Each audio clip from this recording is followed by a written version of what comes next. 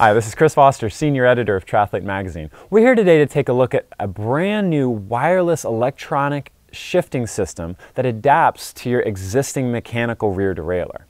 So before I bring that out, I want to talk a little bit about why I chose this. I wasn't planning on necessarily reviewing this. In fact, it kind of came about as an accident.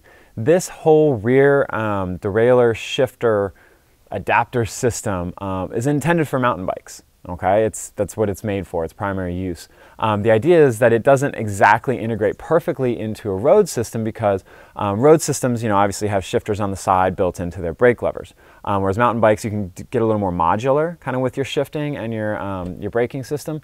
But it has kind of an interesting application for triathlon that I'll get into once I bring it out. So let's take a look.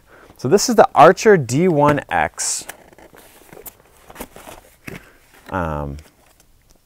Rear electronic shifting system. So this is the instruction manual. We'll get to this in a second.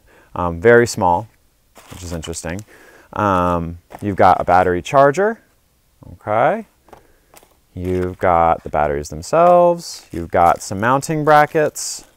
You've got the shift cable, which we'll talk about a little bit. And then you've got the actual shifter pod itself and I think like a backup battery or something. Oh, the shifter battery. Okay, and some mounting stuff. So let's put this away, clear some of this other stuff that's not really very interesting off. Batteries, the charger, manual, we'll leave that here for now. All right, so first thing we want to look at, clearly a mountain biking company. Look, it's wrapped in brown paper. All right, so conceptually, the idea behind this system is you're going to put this on your rear chainstay. Okay, the only possible limiter you have is if your chainstay shape doesn't accommodate this box in a practical way. So it's got a bracket that'll kind of attach it onto it, but it needs to be right so it'll go here, okay, and your rear derailleur will be here. The idea is you run this cable into the actual box, all right, it runs out the box and into your rear derailleur, and it does the shifting from this box, transmitting the signal, it's got a battery in it, from this back to the shifter and so forth. Okay, so the idea here is you can use any rear derailleur, doesn't matter what brand, doesn't matter what make, how many speeds, okay? It has like a smart shifting system that knows, the distance of each shift. Okay, so it does a lot of the the legwork for you, which is interesting, right? Now, the idea behind this is, obviously it's rear derailleur only. They don't have a front derailleur system. But the idea here is this is, in that kind of $400 to $500 range, depending on what package you get, $300 to $500. But if you were to get an electronic shifting system, even a wired one, you're going to be looking at, probably $1,000 at least just to get started on that system.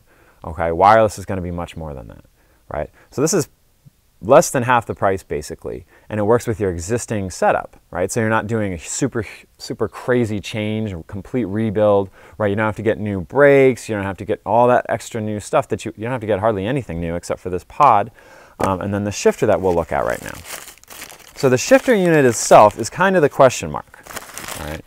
And I'm going to take this out and I'm going to install this and we're going to see how this really works, but this is just kind of an idea I had. So the idea here is this is for mountain bikes, okay? So you would mount this on your bar and you'd have it where your thumbs go to shift left and right, all right? My thinking is we can mount this on an aero bar, right? Probably the right one, and do the same thing, right? Shift and aero. It's wireless, you don't have to run wires anywhere, right? So that doesn't matter. It's just about getting the mounting bracket right, okay? And it's gonna depend a little bit on how your aero bars look, what shape they are, where you feel comfortable shifting them, maybe finding a way to get them on the end of the aero bar so it kind of becomes an extension of that. But that's something I'm kind of going to play with a little bit because like I said, this wasn't something I intended on reviewing, but it just kind of sparked my interest.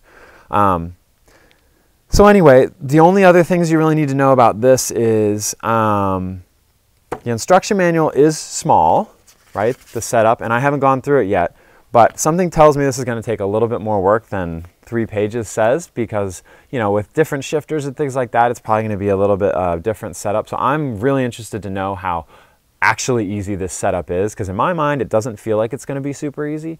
But it's got a Bluetooth app that's going to walk you through the startup. You do all of your adjustments, everything. I mean, there's only a few buttons on this through the Bluetooth app yourself with a smartphone. So we'll see how that goes. It could be a complete wash, and I might just be like, nope, this doesn't work. But triathletes are tinkerers, and we always want to try new things. So I thought this could be a really cool solution to a very expensive problem. So that's all for us today. I'm Chris Foster, and we'll see you next time.